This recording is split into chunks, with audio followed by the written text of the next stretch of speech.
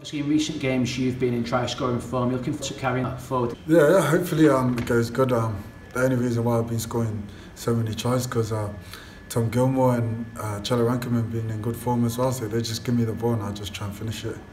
On Sunday we face Warrington in the Challenge Cup. What would a big cup run do for the team? Yeah, it will boost our morale and all the boys are looking forward to try and get one over the rivals, and it will be good for us and good for the fans as well.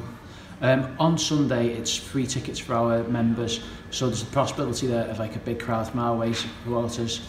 That must be something that you're excited about. Yeah, I'm excited, always excited to get a big crowd out, you know. They're like another player on the field, they really boost the boys up, so hopefully they come out in numbers. And just around the corner as well, got the Magic Weekend. Is that a game that you relish being part of? Yeah, just to watch everyone play in the same place, and good for the fans as well to get out and see some other teams that we're going to come up against in the future, and good for us to get out in front of a massive crowd. Is that a different experience, you know, playing in front of a big football stadium, playing in front of big crowds? Yeah, it's always gets you more nervous than usual, but we got a job to do and we just try and get out and do our best. And finally, on Tuesday, you're going to be meeting our supporters at the Tesco Extras, so that's 5:30 till 6 p.m. You're looking forward to meeting our members and supporters at the meet and greet? Yeah, can't wait. Everyone who can make it, just come out and see us. It'd be good to come and meet you. Fantastic.